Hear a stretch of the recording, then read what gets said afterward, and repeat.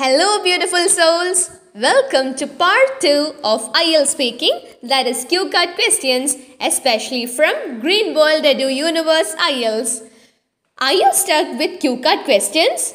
Don't worry, we are here to help you. From now onwards, IELTS speaking will be a cup of tea. So, without any delay, let's move to our section. Describe a skill you need a long time to learn. You should say what it is, where you can learn it, how to learn it, and explain why you need long time to learn it.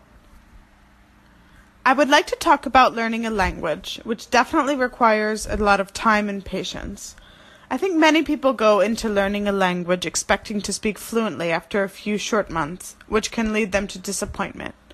I think to truly be fluent in a language, you need at least 3 years, preferably living and immersing yourself in that country.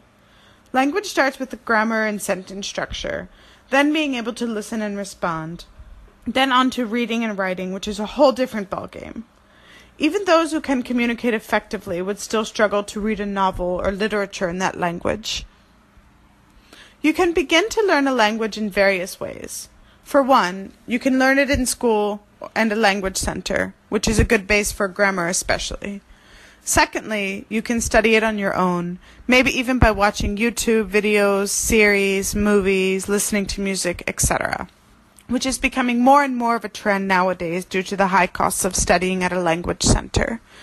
Moreover, you can learn it by starting a relationship with someone and figuring out a way to communicate after some time.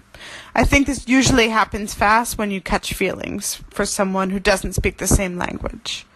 Lastly, you can move to that country and pick it up there. I would say that is the best way, although many people don't have this opportunity.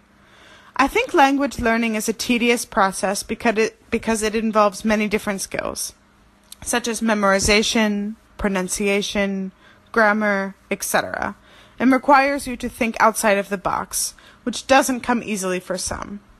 Moreover, I think it takes your brain a long time to accept another language when you've spent your whole life making memories in one.